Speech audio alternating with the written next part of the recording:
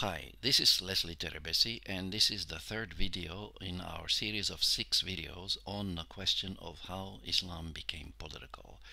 Before we proceed with the third stage, let us briefly recap what were the results of the first two videos.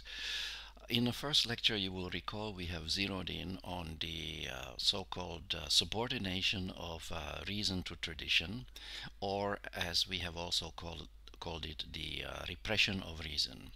The repression of reason necessitated in turn the elevation of tradition to revelation in order to facilitate the explanation of the allegedly ambiguous and contradictory verses found in the Quran by recourse to tradition.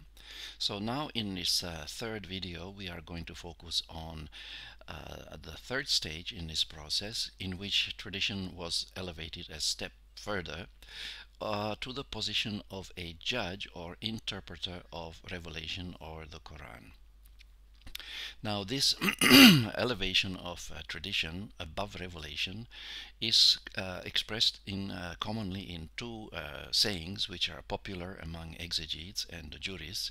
And the first of these saying is that in Arabic, as-sunnah qadiya ala Quran. In English, that means the Sunnah judges the Quran. The second popular saying which expresses this relationship between tradition and revelation, the relationship in which tradition is used to explain the Quran, is summed up in the saying according to which the Quran needs the Sunnah more than the Sunnah needs the Quran. So now with these two perceptions, the exegetes proceeded to explain the allegedly unclear or ambiguous verses of the Quran by reference to tradition. Of course, one problem with this approach was that in fact there are only about 15% of the Quran lends itself to explanation by recourse to tradition. The remaining 85% of the Quran does not have actually any traditions to explain it. So that's one problem. Another problem with this approach is that what we are doing effectively when we are seeking to explain revelation by tradition is that we are ignoring the role of reason and sidelining reason in the conviction that recourse to tradition can explain revelation better than reason.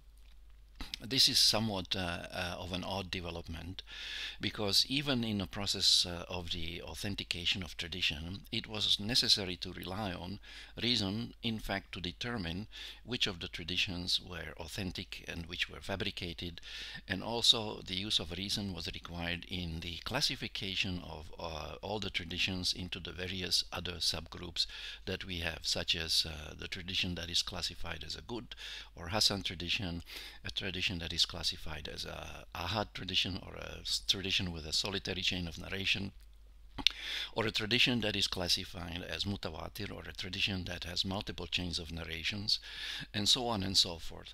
So it is somewhat ironic that reason was rejected in favor of tradition, while reason was utilized in the first place to authenticate the traditions. There seems to be some sort of an inconsistency here, but however that may be, there are some additional problems with using traditions to explain revelation.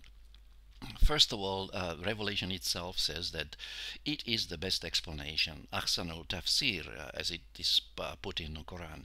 So why would this best interpretation require additional interpretation?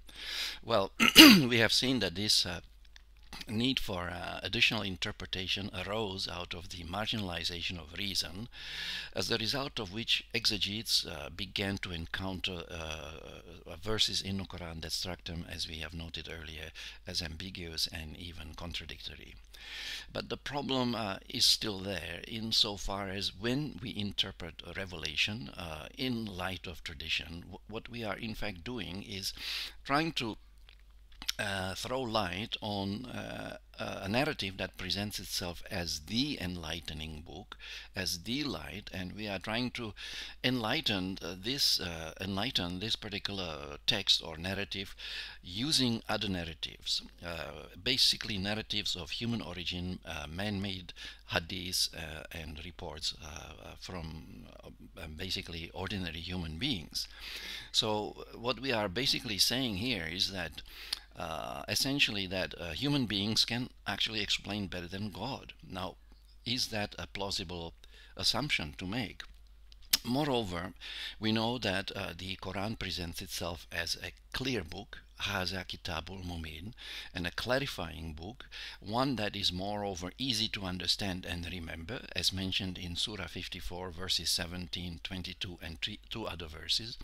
So the Quran, in other words, presents itself as a clear book, so we may well wonder how or why would a clear book be in need of any additional clarification, especially if its words were actually the words of God. And I don't think there's any human being that would claim, any human being in his right mind that would claim that he or she can explain better than God himself. So this is another problem with the use of tradition to explain revelation. One other problem that this approach is exposed to is that it actually reverses the relationship between revelation and tradition. Actually, in traditional jurisprudence, the Quran or revelation occupies the uppermost place and is followed by tradition in a second place. In a third place, we find the consensus of the ulama, and in a fourth place, we find ijtihad, or the use of independent reasoning, to arrive at rulings of the sharia. So, but what we are witnessing here in exegesis is a reversal between the top two sources of the sharia or roots of the sharia, and we are witnessing tradition being now placed above revelation. Now, is that not problematic actually from the Quranic point of view, or from the point of view of monotheism for that matter? How can we possibly maintain that there is some authority that is even higher than the Quran, which can explain the revelation of the Quran better than God himself explained it? It doesn't seem to make too much sense. It seems to imply that God somehow, who is considered to be above all needs, actually is in need of some of his own servants to help him make himself clear in the Quran, in those particular passages where he allegedly did not make himself sufficiently clear. Now, this perception practically borders on the blasphemous. So we need to ask once again, can we really accept the perception that human narrators are able to explain revelation or the Quran better than God himself? One of the problems to remember with using the traditions to explain revelation is that the traditions, in fact, are the words of the narrators. They are not the exact verbatim words of the Prophet. They are paraphrases of narrators, and they indicate what these narrators thought that the Prophet had said. Now, another problem with the use of the tradition to explain revelation is that there's evidence in the very traditions themselves that the Prophet himself in fact prohibited the writing down of his traditions because he feared that they could be confused with the Quran.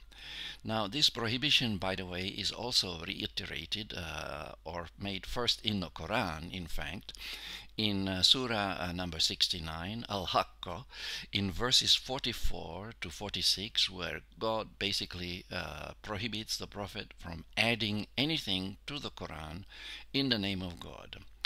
And in fact, the Prophet is threatened with punishment if he were to do it. Of course, we know that the Prophet didn't do it. It was some of the people that came after him that decided to collect the traditions and present them as a kind of second revelation or second source of even of Islamic law, and something to be consulted when we are attempting to understand the Quran. So as we can see, there are many problems to which this methodology of interpretation of the Quran is exposed to. So perhaps we can sum it up by observing that what we need to do, it seems to me, is to review this methodology of interpreting the Quran, and perhaps consider an alternative methodology which has been described as a method whereby the Quran is used to explain the Quran. Tafsir al-Quran bil Quran, as it is put in Arabic. And this was in fact a method that was recommended among others by Muhammad Abdu, the reformer in Egypt, who attempted to kind of bring about a revival or renewal of rationalism in Islamic studies. Another problem with the methodology of using traditions to explain the revelation of the Quran, that in some cases the alleged explanation of the Quran actually went beyond mere explanation. We know very well that in fact there were ulama from very early on who actually believed that even a solitary hadith or a solitary tradition had the power to abrogate a Quranic verse. This is confirmed, among others, by Taha Jabir Alwani in his book published by IIIT in 2017, and the book is called Reviving the Balance. Now, we should also note that this opinion or this perception that a solitary tradition could abrogate a Quranic verse was not a minority opinion. This was a majority opinion. So this is also a huge concern, that the perception or the practice of abrogating Quranic verses with prophetic traditions, because this type of abrogation amounts essentially to the abrogation of the Word of God by the words of human beings. A related and in fact a more serious problem here is the problem of replacing revealed rulings in the revelation by rulings derived from tradition. And I will just give one example here. The well-known example of the punishment for adultery. The Quran specifies 100 lashes for the convicted adulterers based on the testimony of 4 reliable witnesses. However, the tradition on adultery, or traditions, I believe there are altogether 6 of such traditions, they basically allege that this ruling was abrogated and in fact replaced by a prophetic ruling which actually demanded the stoning to death as the proper punishment for adultery upon conviction based on 4 reliable witnesses, or even based on a conviction based on confession. So here we see some of the problematic consequences of using traditions to explain revelation. As we can see, the use of tradition went actually beyond mere explanation, and it even came to the point where tradition was used not just to explain the revelation, but even to abrogate the revelation, and even to replace revealed verses in some cases by rulings drawn from traditions. But these further developments we will explore further in the 4th and 5th segments of this video series that we are preparing on the question of how Islam became political. Thank you very much.